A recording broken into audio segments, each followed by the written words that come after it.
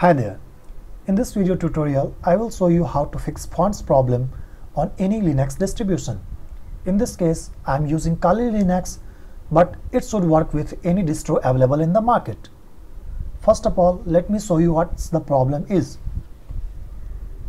I will open google.com and you can see that my fonts have not loaded properly at all. So how do we fix it? For this, we will need some font files which we can grab from Windows, or if you don't have any Windows installation with you, I will provide the links so that you can download those font files. Okay, so let's get started. First of all, in this case I have Windows as a dual boot, so I will need to mount Windows partition. For this I will open disks, or you can use gparted or terminal, whatever suits you the best. I will mount my Windows partition. It will ask for password and I will put it there, and it's already mounted.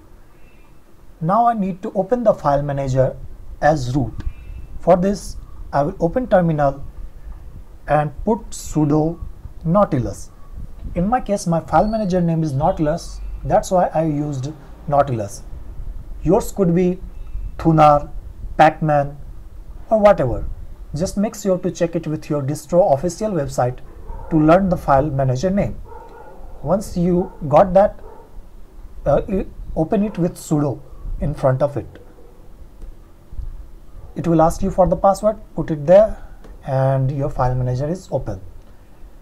As I already mounted the Windows partition, it is being shown in the left side. I will open it, go to the Windows folder, and somewhere here there should be a fonts folder. Here it is. Now select all the fonts by Ctrl+A and then copy it by Ctrl+C.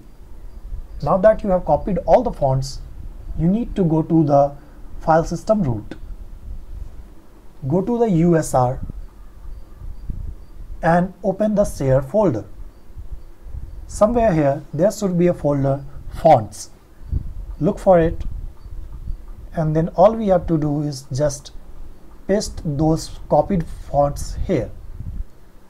Now that the fonts have been copied and pasted here, we can check if our problems have been fixed or not.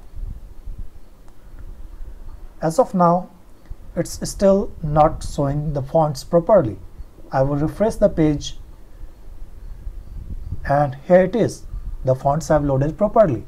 That's how you fix fonts problem on any Linux distribution. Thanks for watching.